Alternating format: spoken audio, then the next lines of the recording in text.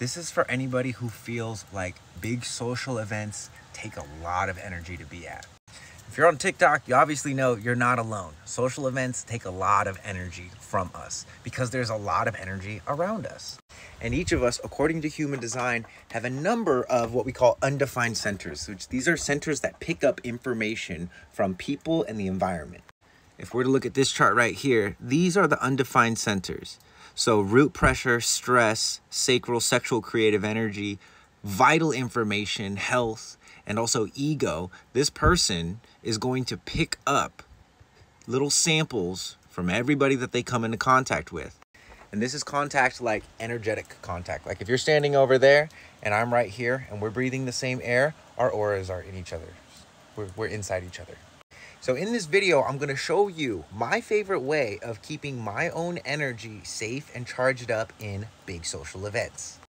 Pre-event. This is preparation time. Before I go do something, I'm not doing other things. I'm not trying to be productive. I'm not learning. I'm actually letting myself be bored, which this can kind of be challenging sometimes because there's a lot of me that's like, oh, I want to be really efficient with my time and I could be productive and there's always something to work on and I'm a father and am I making enough money and blah, blah, blah, blah.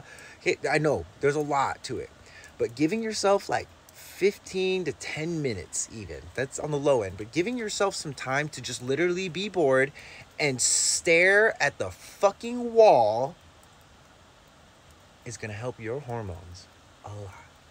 Before I get into the actual space, like before I go through the gate or walk through the door of the house, I do this breathing technique. I breathe in through the nose and I suck my belly in. Then I breathe out and I push my belly out. Breathe in, out, out. See, the normal breathing pattern is like this.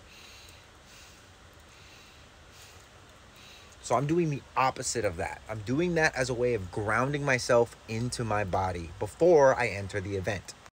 During the event, I'm identifying where my environment is. Another thing about human design is that it tells you what environment you're going to feel most natural in.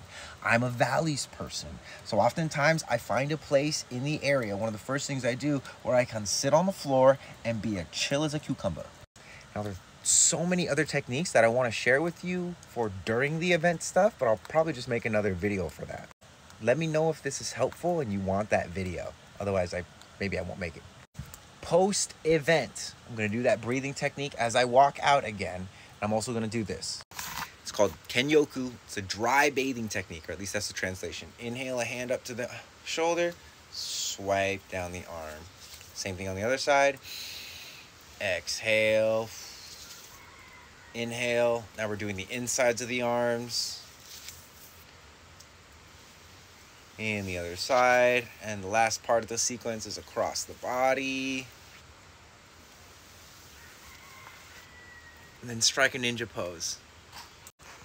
So with that one, it's taught as like a cleansing technique, like get this shit off me, but it actually works better as a kind of like find yourself technique. That's a terrible name for it. But I'm touching myself, not to get stuff off me, but to actually feel myself. So I was going a little fast earlier just to show you all the sequence, but this is the speed that I normally go at. And I'm very intentional with it. I'm feeling every little bit of my skin, every sensation, as though you're about to make love to somebody and you're touching them in a very tantric way. This is the way that you want to touch yourself, because finding yourself within the chaos is going to be the easiest way to discern the difference between something that's not yours and something that's actually yours. A lot of people are like trying to figure out what's mine, what's not mine, before they actually come into contact with themselves. And that's the thing that we always have contact with, is touch your body. So touch your body. Then once I'm back home, I do not immediately go to sleep. I do the boredom thing again. I give myself another 10-15 minutes to just sit and stare. So this is just my personal way of doing this. For the other types, generators and manifestors, this might be a little different, maybe not necessary, but it's still worth a shot. Like, if this seems interesting to you, give it a shot and see how you feel the next time you're at a big event. If you want more information on your human design, all you got to do is go to reikimarco.com and you can generate a body graph and buy a report. It's only $20. If you want my help with your evolution, I do one-on-ones. That calendar is also on reikimarco.com. Thanks for tuning in. Give me a like, share, follow, duck, dip, dive, and dodge if you feel like it.